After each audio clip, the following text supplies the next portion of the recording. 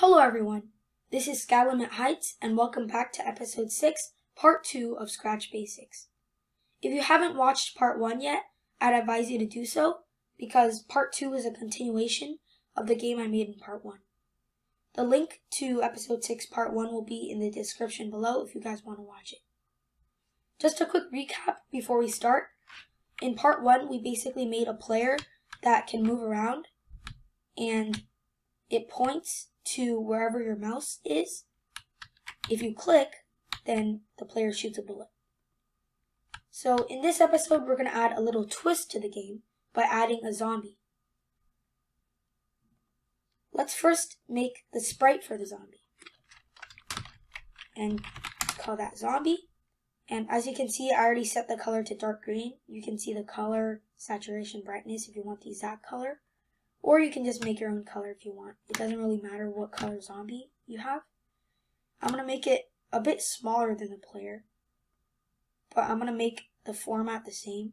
I'm going to make it have it 2 little circles for hands. Like that. And if you want to zoom in, you could just press that zoom in button and zoom out like that. So now we have our zombie. We want it to actually start moving. Let's make it so that it follows the player around.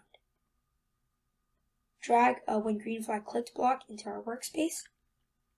And then drag a go to random position block under it. Because we want the zombie's start position to be random. After that, we want it to move in the direction of the player. There's actually a point towards block in the move section, or in the motion section. And we can make it point towards player. Forever point towards player. And then after that, we want it to move forward. So just make it move 10 steps. Or actually, that's too fast. Let's make it move 2 steps. So now you can see that zombie is moving towards us. Kind of creepy, eh? But, yeah.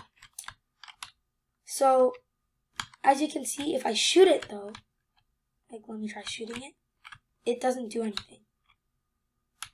We haven't programmed that part yet, so we need to do that. Instead of a forever block, we actually want to put a repeat until block because we don't want it to walk forever. We want it to like stop once it gets hit by a bullet. So drag a repeat until block and then go to sensing and then drag a touching block in here and then switch that to bullet. So if it's touching a bullet, it'll stop doing all of this. When green flag clicked, let's shoot it. Now you can see the zombie actually stopped.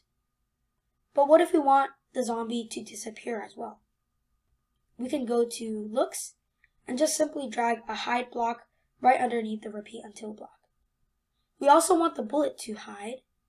So instead of repeat until touching edge, we want it to be repeat until touching edge or touching mouse pointer. Or touching zombie. So if the bullet touches a zombie, we want it to disappear as well. So now let's test this. As you can see, the zombie disappeared, but the bullet disappeared. The bullet didn't disappear. Now that's because the zombie is disappearing too fast for the bullet to even render that it's touching the zombie. So therefore, it doesn't know that it's touching the zombie, and it'll just keep moving forward. Same for the zombie. The zombie, if we make the bullet hide too fast, then the zombie will not know that it's touching the bullet. So to do that, we want to add wait commands in both scripts for the bullet and the zombie. And let's make it wait 0.04. That's a good time. And also in the bullet script, we also want to put a wait there. So they're both delayed for a little period of time, but that's like not able to be seen, like that's barely any time. And once the zombie gets hit by the bullet and the bullet like touches the zombie, they'll delay a little bit so they can register that they hit each other and then they can both disappear. So now let's test this.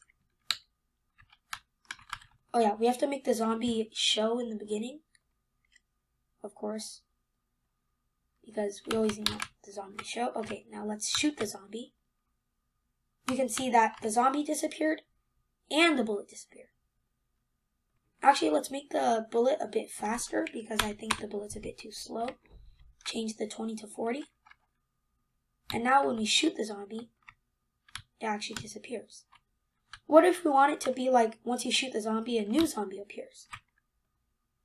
Instead of hiding the zombie, we just want it to go to another random position. So you can just simply delete that and then put a forever loop around this statement, this whole chunk of code. So now when we shoot the zombie, it should go to another zombie. Almost looks like it's teleporting. So if we don't want that teleport to happen, we can wait 0.04 and then make it hide. And then we want it to wait 1 second before a new zombie appears. So now, when you shoot the zombie, it should die, and then a new zombie appears, shoot that. New zombie appears, shoot that. And new zombie appears, shoot that. Alright, that's it for this video. Please like and subscribe. And comment down below if you want to see part 3, where we add health and more zombies. Alright, that's it. See you in the next episode. Bye.